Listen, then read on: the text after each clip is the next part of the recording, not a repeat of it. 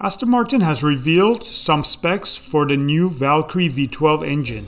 The hypercar engine that revs up to 11,100 RPM and has 1,000 bhp. With development of its new V12 progressing apace, the time is right to reveal some closely regarded secrets of the Aston Martin Valkyrie's extraordinary power plant. Developed in conjunction with longtime technical partner Cosworth, the new V12 had to satisfy a simple yet extraordinary brief to create an ultimate expression of the internal combustion engine. The program called for a normally aspirated engine from the very beginning. For a while, turbocharging has been absolutely come of age and offers significant and widespread benefits, especially in a road application.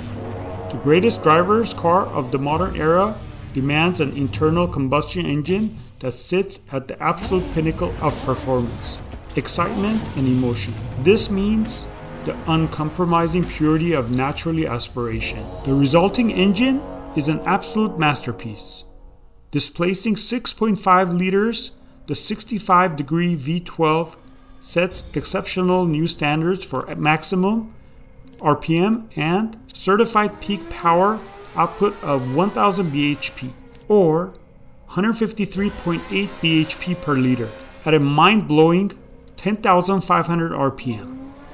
Before continuing on to a maximum RPM figure of 11,100 RPM.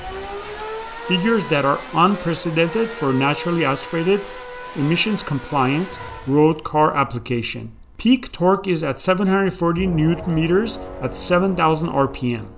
With these peak outputs purely delivered by the ICE internal combustion engine, Aston Martin Valkyrie's performance figures will be further boosted by a battery hybrid system, details of which will be revealed later in the development program. This engine also only weighs 206 kilograms. We can't wait to get more details about this new Aston Martin Valkyrie. It should be one epic machine.